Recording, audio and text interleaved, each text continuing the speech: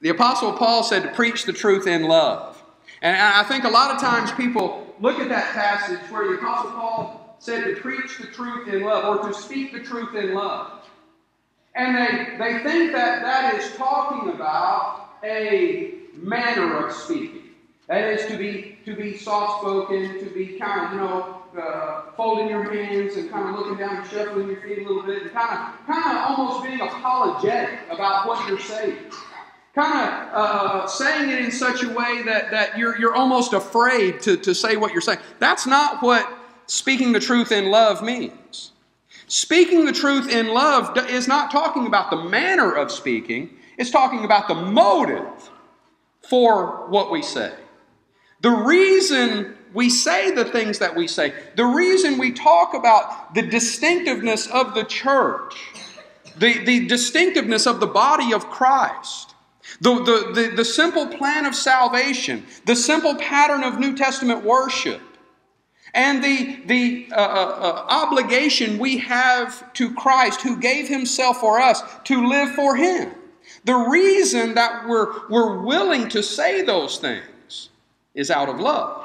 And so if you hear something in these lessons that maybe what we say down in Georgia rubs you the wrong way, we want you to know that that's not our intention.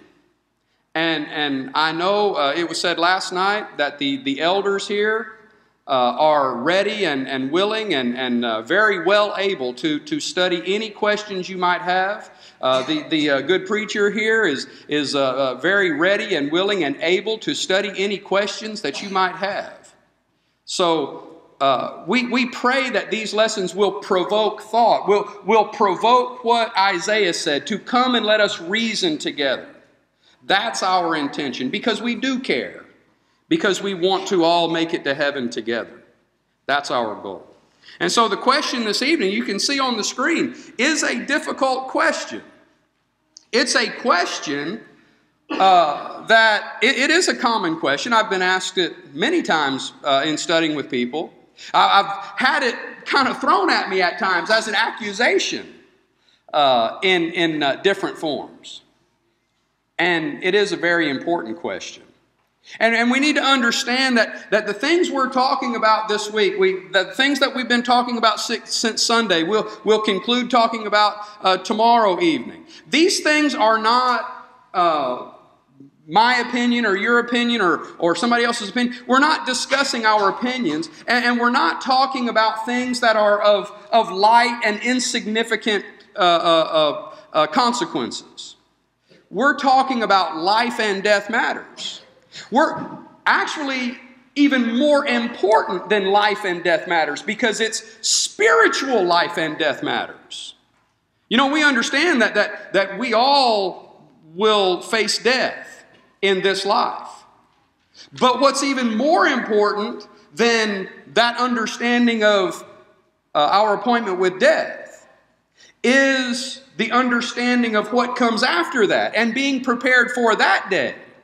Being prepared for what comes after our death. And so we're talking about things that pertain to spiritual life and death matters. And so we certainly want these things to be taken very seriously and very intuitively, so that we will study these things, and we will talk about these things, and we will discuss these things with each other, and we'll come to a unified understanding on these things, so that, again, as our goal is, we can all go to heaven together. So as we ask this question, can a person be saved in a denomination? It is a question that prompts further questioning. Now, can a person be saved in a denomination? Well, the first question that I ask in response to that basic question is, how many of them did Jesus promise? Because we read in the Old Testament prophets, we read in the preaching of John, we read in the preaching of Jesus, we read in the preaching of the disciples, promises of the coming church.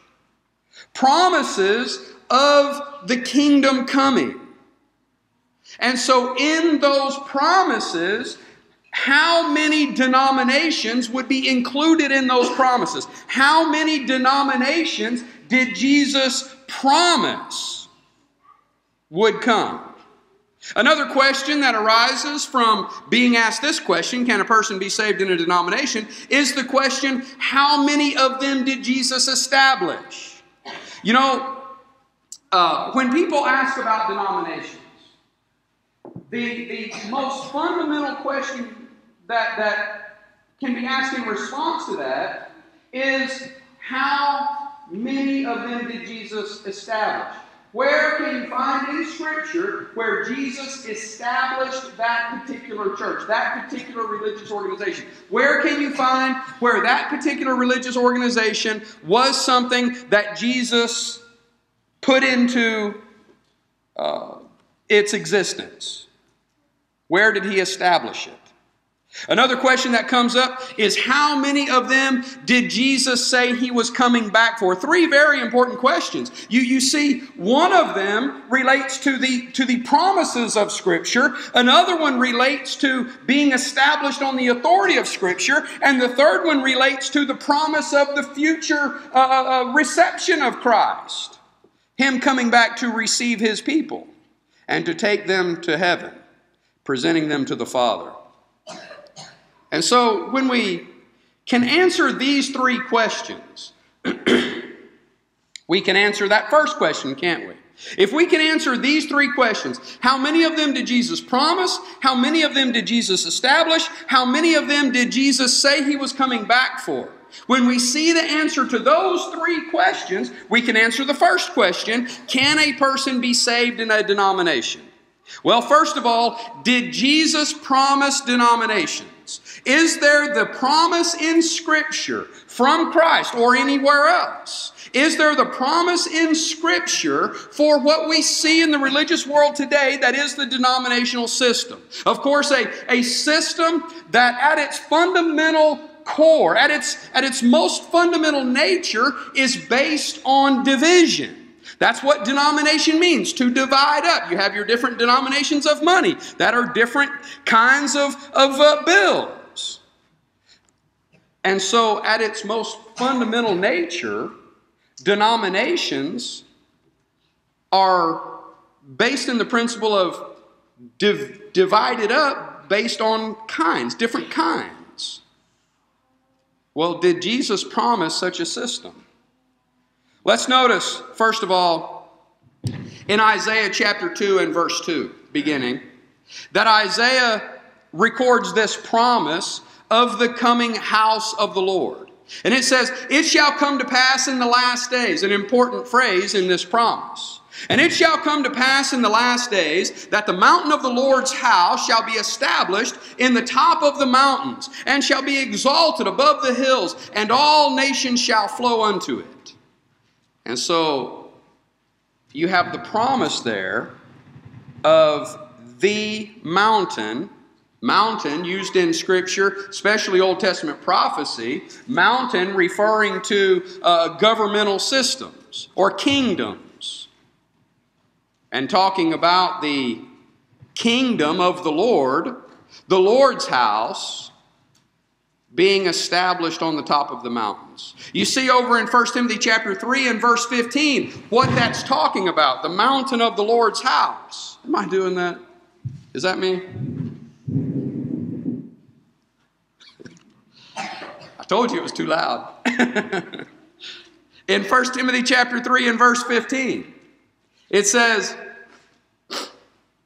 but if I tarry long, that thou mayest know how thou oughtest to behave thyself in the house of God, which is the church of the living God, the pillar and ground of the truth. Now, is there a promise? Can anyone look at those two passages paralleled, laid side by side, and see a promise of what we see in the religious world today as the denominational system?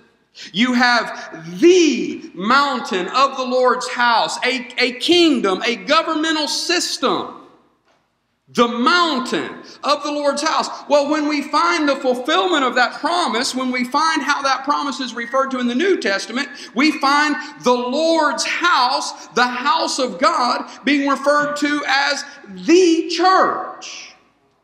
Well, how many churches were there then? There weren't denominations. There were no denominations then.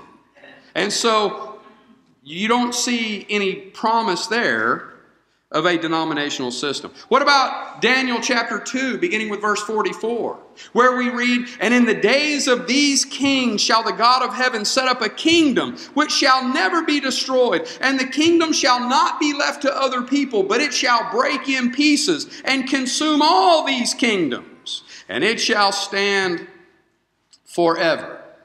Now, I don't typically turn my back to the audience. Sometimes I'm a little afraid to turn my back to the audience. But how many is that? A kingdom.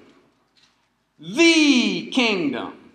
Does that include, is it possible for that to include what we see in the religious world as the denominational system? Absolutely not. What about Matthew chapter 16, verses 18 and 19, where Jesus promises His church?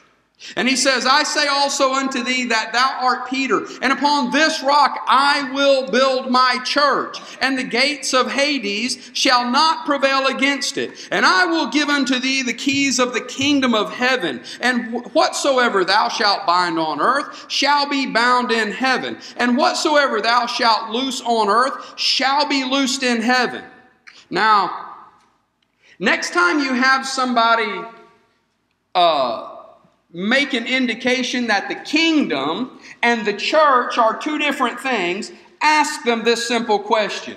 Did Jesus say to Peter that He was going to build one thing and give him the keys to something else? Because if the church and the kingdom are not the same thing, then that's what Jesus did there. He told Peter and the apostles, "I'm going to build my church, but that's not for y'all to worry about. I'm going to give you the keys to something else." And according to the premillennialist system, that the kingdom hasn't come yet, that we're still looking for some future fulfillment of the coming kingdom, that the church was kind of a plan B, kind of a stopgap between when Christ could come back and be received by the Jews and bring His kingdom into existence, and when He first came. According to this, what Christ gave Peter the keys for didn't even come in Peter's lifetime. It just doesn't make any sense. The church and the kingdom are the same thing. Jesus told the apostles there, "I will build my church. I'm going to establish my kingdom." As Isaiah said, "My kingdom is going to come in the last days. It's going to be established on the top of the mountains." In Jerusalem, that's the top of the mountains. He says, "I will build my church, and I'm going to give you the keys to open the way into that church. I'm going to give you the keys to open the way into the kingdom that I'm going to establish." So when you look at that, "I will build my church," that's singular. It's not plural. At best, you would have to have a plural word there, churches, to have that be a promise of the modern day denominational system that we see. It's simply not there. "And I will give unto thee the keys of the kingdom of heaven." Well, how many kingdoms would Christ have? How many kingdoms would Christ be the king over? Well, the church and the kingdom are the same thing. And so it's one church, one kingdom that Christ would be the head over. And you see it in Acts chapter 2 and verse 47. Where you see the word church there used for the first time, used in the present, used as being in existence. Every time before this, references to the church, references to the kingdom, is future tense, looking forward to a future fulfillment. However, here in Acts chapter 2 and verse 47, it's not looking for something in the future. It's talking about something that is in existence. Acts chapter 2, the church came into existence. When Peter and the apostles preached the gospel there, in answer to that question in verse 37, men and brethren, what must we do? And Peter told them, repent, let every one of you be baptized for the remission of your sins. And so, you had the church established there with the preaching of the gospel. The way opened to the church. The gates of the kingdom opened by the preaching of the gospel. And the Lord added to the church daily such as should be saved. And I've asked a lot of people this. I've gone to Acts chapter 2 and verse 47. If this evening you are a member of a denominational church, you are a member of a denominational system, you're part of that, then I'm asking you this evening, how many churches did Christ add people to in Acts chapter 2 and verse 47? When He promised to build His church. And in Acts chapter 2, you see that church built and in existence, and people are being added to the church daily. How many churches did He add people to? I've never had anybody tell me. And if there's anybody here this evening that maybe could explain to me how you could have more than one at this time, I'd love to hear it. I've never had anybody, no defender of the denominational system, no defender of denominationalism has ever said to me that there was more than one church right there. That yes, I understand there was one church there, but later more developed. Well, later's too late. This was the church that Christ promised. This was the church that was the church of prophetic promise in Isaiah 2 and Daniel 2 and Joel 2 and so many passages in the Old Testament. And so if there was only one here, when a person is baptized into Christ today, how many churches does He add people to today? How many did He promise? Just one. In Colossians chapter 1 and verse 13, it says, who hath delivered us from the power of darkness and hath translated us, that's the same thing as added to, translated us into the kingdom of His dear Son. Man, keep moving that down and keep on popping it. So, the church and the kingdom are the same thing. The church and the kingdom are the same thing. Because the Lord added to the church daily those that were being saved. They were translated, they were moved out of the world into the kingdom of Christ. So if Acts chapter 2 and verse 47 says they were added to the church, and Colossians chapter 1 and verse 13 says that they were translated or moved into the kingdom, obviously the church and the kingdom are one and the same thing. In Romans chapter 16 and verse 16 it says, salute one another with a holy kiss. The churches of Christ salute you.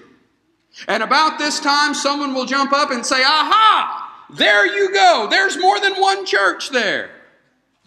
Well, again, denominations refer to different kinds of churches. That is, if you have a particular belief system and you want to go to a church that agrees with your particular belief system and you follow that modern day creed of attend the church of your choice, well then that's what you're doing. You've already got your mind made up about what you believe. And so you find a church that agrees with what you already believe, and that's the church of your choice. It doesn't say anything about God's choice. I like to ask that in response to the attend the church of your choice. Well, what about God's choice? If I was going to attend the church that God chose, which one would it be? Well, it'd be the one in Acts chapter 2 that we just read about. It'd be the one in Colossians 1:13 that we just read about. It'd be those of Romans 16:16 that are referred to as the churches of Christ. See, that's talking about individual congregations. It's like the Church of Christ at Stewarts Creek, the Church of Christ at Jerseyville, where I am, the Church of Christ. Now, I can talk about where I am. I can't talk about here, but where I am, there's the Church of Christ at Jerseyville, there's Church of Christ at Godfrey, there's Church of Christ at Greenmount Road. Well, that would be the same thing here. That would be like saying the churches of Illinois salute you. See, they're not different kinds. They're not supposed to be anyway. They're not different kinds. They're local congregations in different geographical areas. And so it's the Church of Christ. And when you have multiple congregations, it's the churches of Christ in that area, not different kinds of churches, all one church, just in different areas. So, certainly no denominations there. Did Jesus promise denominations? Well, back in Matthew chapter 16, verses 18 and 19, it says, "And I say unto thee that thou art Peter, and upon this rock I will build my church, and the gates of Hades shall not prevail against it. And I will give unto thee the keys of the kingdom of heaven. And whatsoever thou shalt bind on earth shall be bound in heaven. And whatsoever thou shalt loose on earth shall be loosed in heaven." And after the passages we've just looked at, demonstrating beyond any shadow of a doubt the church and the kingdom being one and the same, there's no way that a person could look at that and say that there's more than one church there. The church is the kingdom. Christ is the king of His kingdom, one. There's no promise of denominationalism there. There's no promise of denominations found in Scripture. The very idea of denominationalism, the attend the church of your choice, attend the church that makes you the most comfortable in what you believe, in what you've already made up your mind that you want to hold to. Go find the church that best suits that and be a part of that church. That very mentality, that very idea contradicts what Jesus Himself prayed for.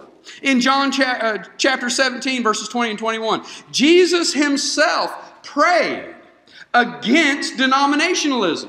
Jesus prayed that denominationalism would not exist, would not succeed, would not be the appeal that people would turn to.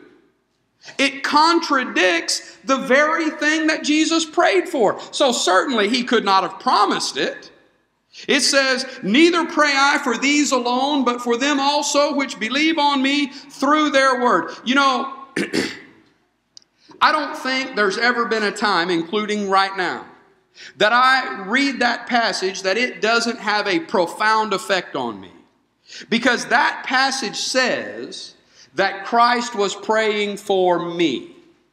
When I am the kind of person that believes on Him according to the apostles' doctrine, according to what the apostles wrote as they were moved by the Holy Spirit, as they were guided into all truth, and they wrote it down. As I believe on Christ according to that word, I'm that person He was praying for there. If you're that person, you're the person He was praying for there. Now, to me, to read a passage that says that the Son of God Himself said a prayer for me, that's powerful.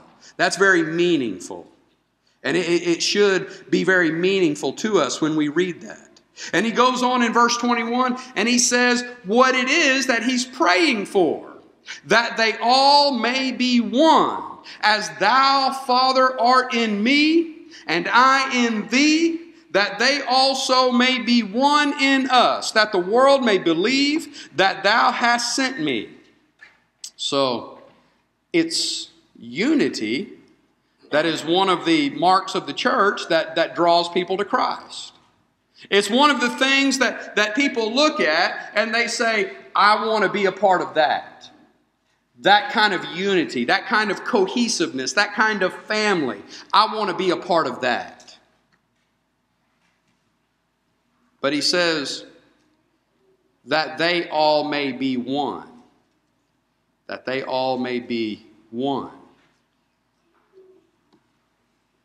I'm asked frequently, why are there so many churches?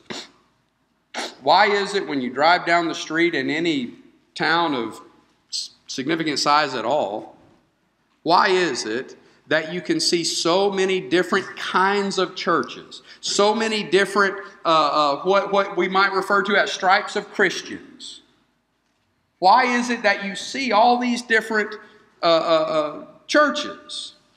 And my simple answer to that is that they do not believe on Him by their word. If all the people in all of those buildings, if all of the people that belong to all of those, now I don't refer to them as Christians, I refer to them as denominationalists, because the Bible is very clear about who and what a Christian is. But if they all, in all of those buildings, believed on Him through their word, then there wouldn't be any differences, would there?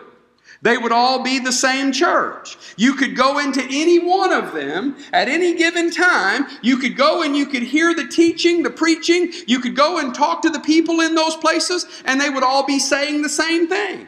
1 Corinthians chapter 1 and verse 10 says, all speaking the same things, of the same mind, using the same judgment. Now, how is it that we can all speak the same thing and use the same judgment? Well, that's that we have the same source of information that we're speaking from. That we all believe on Him through their word. That's how we can all be one. That's the only way we can all be one. That's the standard for unity. And a lot of times people have the idea that, well, if we just do away with this doctrine, that people have trouble with, there's a lot of people that have trouble with this particular doctrine or that particular doctrine, marriage, divorce, and remarriage, or the gifts of the Holy Spirit, or, you go down the list, any number of doctrines. Well, there's a lot of people that have trouble with those doctrines. So let's de-emphasize those things. Let's not talk about those things as much. Let's kind of sweep those things under the rug. Well, how many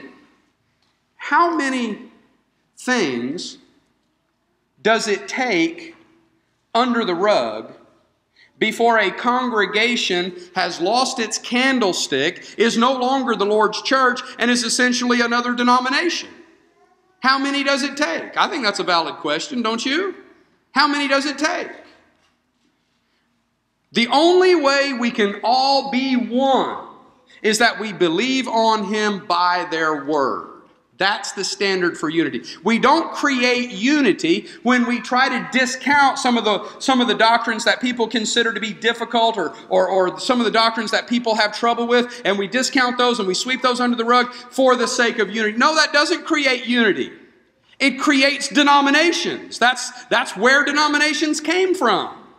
That's the origin of denominationalism. Is the development of doctrines.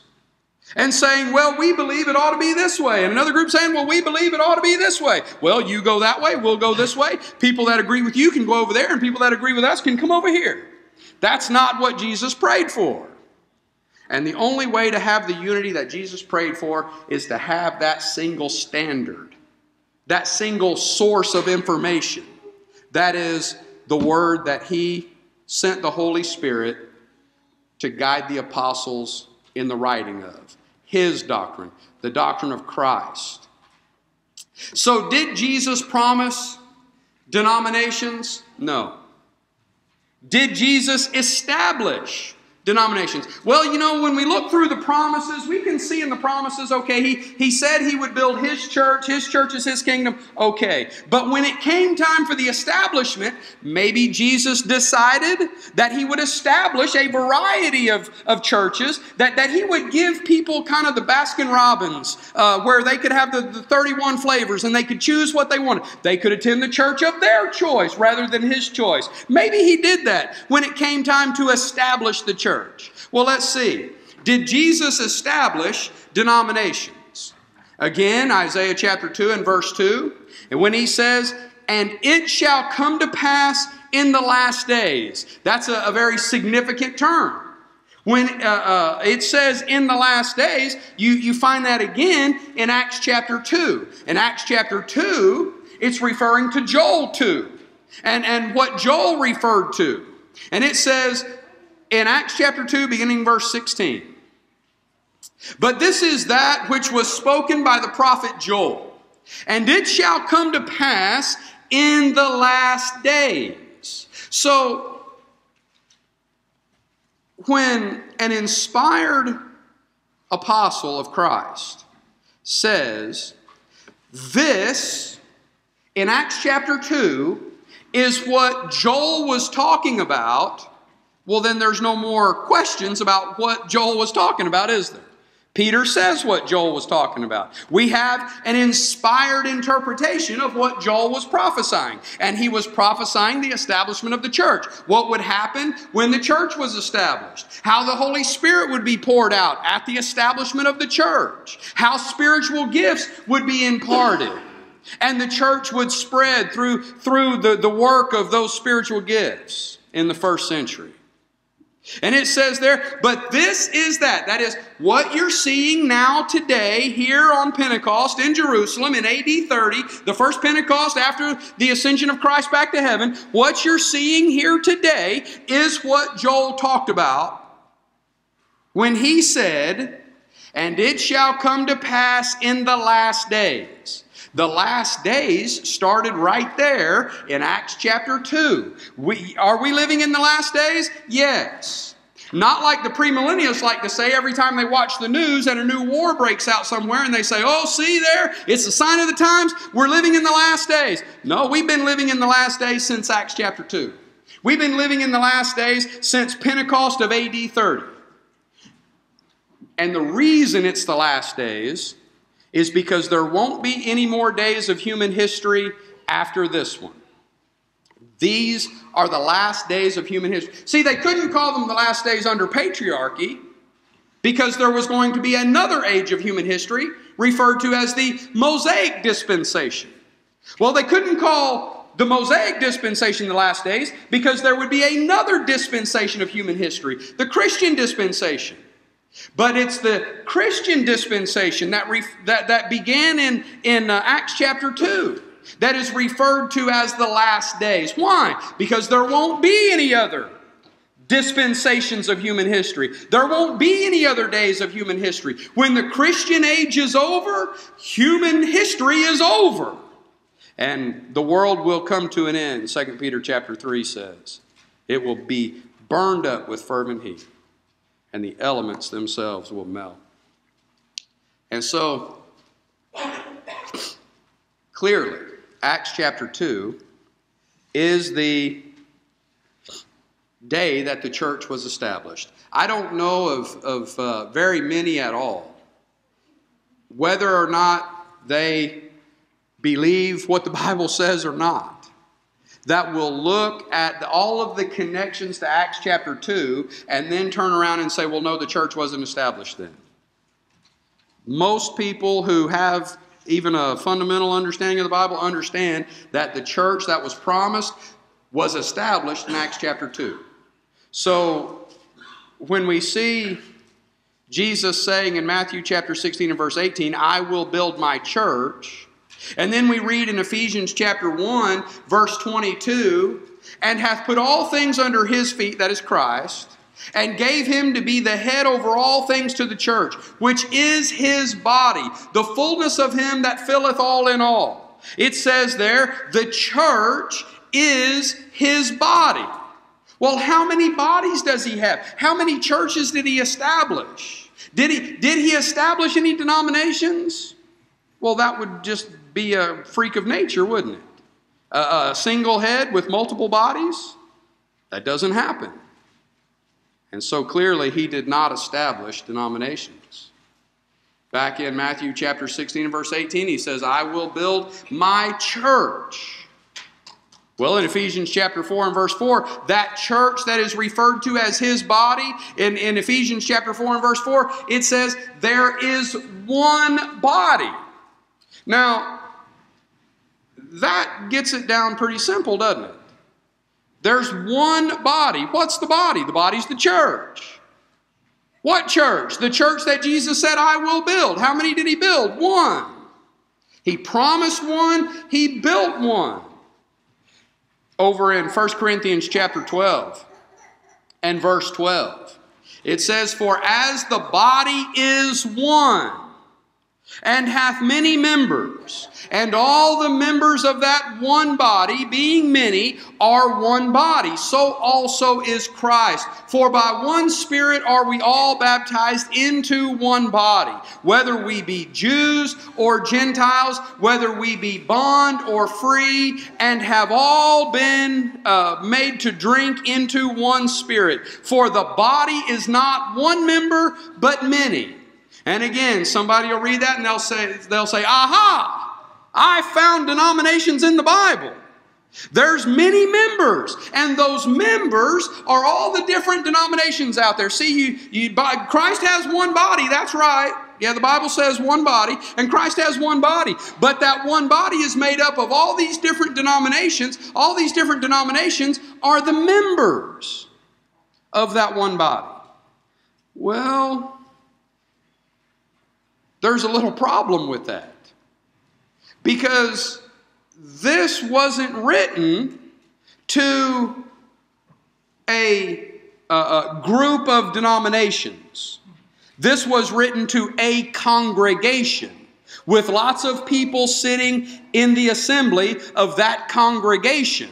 One congregation, the Corinthian Church of Christ, or the Church of Christ at Corinth, we might say.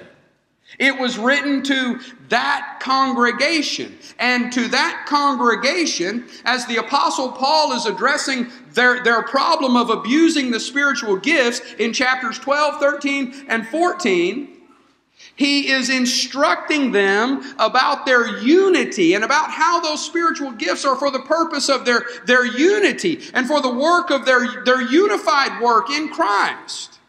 Not to be used to glorify themselves or to aggrandize themselves. And in Acts chapter 12, if you want a simple outline of 1 Corinthians chapters 12, 13, and 14, chapter 12 is spiritual gifts enumerated. Chapter 13 is spiritual gifts durated. They're going to end when the word is complete. He says in chapter 13, verse 10. So chapter 12, spiritual gifts enumerated. Chapter 13, spiritual gifts durated. Chapter 14, spiritual gifts regulated. He tells them how to use the spiritual gifts and how not to abuse them in chapter 14. And so in the context of his instructing a congregation, Corinth, in their use of the spiritual gifts, he refers to those people as many members in one body. That is, each congregation is made up of individual members, and each one of those individual members have their work that they do, have their talents that they provide that congregation for the work of the church, Ephesians chapter 4 says. And so, the many members there aren't different religious organizations. The many members there are me and you, the people, the individuals in each individual congregation. That's why it's the Church of Christ at Stewarts Creek. That's why it's the Church of Christ at Jerseyville, not a Church of Christ. It's the Church of Christ. It's not just one amongst many. It's the body of Christ in that place. It's the Church of Christ. And the members of that body, the members of that individual congregation, being the members of that body. And so there's no establishment of denominations there. There's further teaching on the conduct of the one body of Christ, the Church of Christ. Well, is Jesus coming back for denominations? We see in 1 Corinthians chapter 15, verse 24, then cometh the end, when he shall have delivered up the kingdom to God. So when Christ comes back, what is he coming back to do? He's coming back to receive his kingdom, the church, the body, one body. He's coming back to receive his kingdom and to present it to the Father in heaven. When he shall have delivered up the kingdom to God, even the Father, when he shall have put down all rule and all authority and power. So that's talking about the end of the last days. That's talking about when human history comes to its close and those who are in the kingdom of Christ are taken to heaven. And it's the kingdom. Singular. One kingdom. One church. One body. With Christ as its head, its king. In 1 Corinthians chapter 15, verse 24, you see that one kingdom that's being delivered up to God. In Colossians chapter 1 and verse 13 again, you see that kingdom that He adds people to. We already did the parallel between Acts chapter 2 and verse 47. The Lord added to the church daily those who were being saved. In Colossians chapter 1 and verse 13 says basically the same thing, translated us into the kingdom of His dear Son. So the kingdom is the church. That's the kingdom. That's the church that's being delivered up to the Father in the last day. In 2 Thessalonians chapter 1 and verse 5, beginning, it says, which is a manifest token of the righteous judgment of God, that ye may be counted worthy of the kingdom of God, the kingdom of God, for which ye also suffer, seeing it is a righteous thing with God to recompense tribulation to them that trouble you, and to you who are troubled rest with us, when the Lord Jesus shall be revealed from heaven with His mighty angels, in flaming fire, taking vengeance on them that know not God, and that obey not the gospel of our Lord Jesus Christ, who shall be punished with everlasting destruction from the presence of the Lord and from the glory of His power, when He shall come to be glorified in His saints, and to be admired in all them that believe, because our testimony among you was believed in that day. So when He comes back, He's coming back to receive His kingdom, to present to the Father. And who are those that will be left out? Who are those that are going to receive vengeance rather than rest, as we talked about Sunday? Well, He says, taking vengeance on them that know not God, and that obey not the gospel of our Lord Jesus Christ. So if we see there the necessity of obedience to the gospel of our Lord Jesus Christ, we see there the necessity of doing what they did in Acts chapter 2 when they asked Peter, what must we do, or what shall we do? And he told them what they had to do. And it's the same thing we see in every example of conversion in the book of Acts. They had to hear the Word of God. They had heard Peter preaching. They heard the Word of God, Romans 10:17. Faith comes by hearing, and hearing by the Word of God. And having heard the Word of God, they believed what it taught about Christ and His kingdom. Obviously they believed because it cut them to the heart. And they wanted to know what they had to do in response to what they heard. They believed it. They heard the Word of God. They believed what it taught. Believing that, they repented of their sins. Peter told them to repent in verse 38. We know that they repented because in verse 41, they had gladly received the Word. He told them to repent. And having repented of their sins, they had to confess that they believed Jesus Christ is the Son of God. In Acts chapter 8, verse 35, when it says that the eunuch asked Philip about who Isaiah in Isaiah 53 was talking about, and Philip began to explain to him what Isaiah was writing about in Isaiah chapter 53, it says he preached Jesus to him. Next time you hear somebody say, preach the man, not the plan, say, okay, like Philip did. In Acts chapter 8, verse 35, when it says he preached Jesus to the eunuch. And in the very next verse, the eunuch sees water and says, see, here is water. What does hinder me to be baptized? Well, where did Philip preach the plan to him? Where does it say that Philip preached to him that he needed to be baptized? It just says Philip preached Jesus to him. Philip preached to him from Isaiah chapter 53 and told him that the prophet was not writing about himself. He was writing about Jesus, who came from heaven to live the life of a human man without sin, so that he could die the perfect sacrifice for our sins, the lamb slain without spot, without blemish, so that he could be our propitiation, the sacrifice for our sin. And having done that, When we are baptized into Him, we come into contact with His saving blood, and we're restored to fellowship with God. And so the eunuch, now I'm paraphrasing what Philip preached.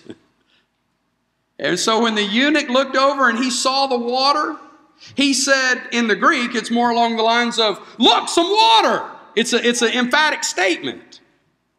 He says, see, here is water. What does hinder me to be baptized? See, Philip preached Jesus to him. You can't preach the man without preaching the plan. And Philip said, if you believe with all your heart, you may. Well, the only way that Philip could know that the eunuch believed was for the eunuch to tell him. And so the eunuch said, I believe that Jesus is the Son of God. And Philip took him down into the water and baptized him. See, that's how we obey the gospel. And that in 2 Thessalonians chapter 1 and verse 8 says that if we obey not the gospel of our Lord Jesus Christ, we have nothing to look forward to but vengeance. And so what does that have to do with Jesus coming back for denominations? Well, it says there, what will happen if someone does not obey the gospel of our Lord Jesus Christ? And when someone obeys the gospel of our Lord Jesus Christ, they're not added to a denomination. It doesn't say anywhere that He added to this particular denomination or that particular denomination or that one over there. These people said that they would be more comfortable in this church over here across town, so I'll add them to that one. It doesn't say that anywhere. It says that He added them to His church when they obeyed the gospel. When in Acts chapter 2 and verse 41, those that gladly received the word were baptized, and that day about 3,000 souls were added to them. Where did He put them? He put them in His church. So if a person has not obeyed the gospel of our Lord Jesus Christ, they've not been added to the church of Christ. And you know, sometimes I hear people talking about joining the church, and I have to say, any church that you can join is not the Lord's church. See, you can't join the Lord's church. You have to be added to the Lord's church. Christ Himself has to add you to His church when you obey the gospel. And that's the church He's coming back for. Is Jesus coming back for denominations? I think the answer is clear. So let's look at the questions again. Can a person be saved in a denomination? Well, how many of them did Jesus promise? Not a one. How many of them did Jesus establish? Not one. How many of them did Jesus say He was coming back for? Never said He would. He never said He would come back for a denomination. He never established a denomination. He never promised a denomination. So can a person be saved in a denomination? Well, all of the scripture we've looked at tonight, all of the answers we put together tonight, the single emphatic answer that we must come to is no. There is no salvation in denominationalism. It is not possible for a person to be saved in a denomination. Now, people will ask me sometimes, do you believe that there are Christians in denominations? And I understand, and it is heartbreaking that someone who has obeyed the gospel of Christ, who has been added by Christ to His church, that at times they will depart. They will marry outside the church. They will have their associations outside the church. They will make their affections in the world. And as Paul said in 1 Corinthians chapter 15, verse 33, be not deceived. Evil company corrupts good morals. It will happen. And if we try to convince ourselves that it won't happen, we're deceiving ourselves. And so sometimes those who have obeyed the gospel, who have been baptized into Christ, will depart. And they will go and they will join a denomination. So are there Christians in denominations? Sadly, yes. But that has to be qualified, doesn't it? There's no such thing as a faithful Christian in a denomination. Not one. It's not possible for a person to engage in a religious system that Jesus himself prayed against when he prayed for unity, according to what the apostles wrote. It's not possible for someone to do the exact opposite of what he prayed for and to be faithful to Christ. It's not possible. It may be this evening that you are currently in a denomination. And I don't think anyone here expects a person who is hearing this information for the first time to come running up here and say, "Oh, I want to be baptized." That's not my expectation anyway. But if you want to study further, if you want to know more about what we're talking about, then we pray that you would let that be known and that you would study these things with all diligence.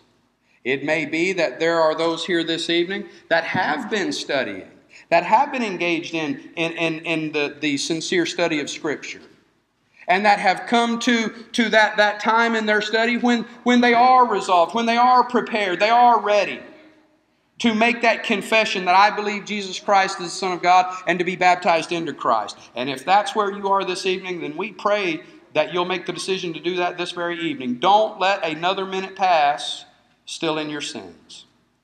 It may be this evening that there are those who have departed from Christ, having obeyed the gospel, having been baptized into Christ, have departed and need to come back, need to be restored. If that's where you are this evening, then we pray that you would not let another minute pass still in your sins. If you need to respond to the gospel's call, we pray that you'll come while we stand and sing.